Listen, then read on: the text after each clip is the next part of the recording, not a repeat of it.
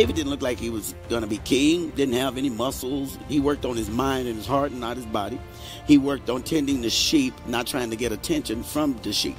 And so David wasn't that guy that just looked like, ooh, he could tear some stuff up.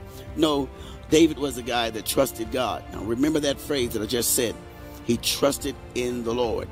He trusted in the Lord. He never knew what was coming at him, but whatever came at him, he was prepared because God was with him. You may not know what's coming at you, but when it comes at you, you'll be prepared because God is with you.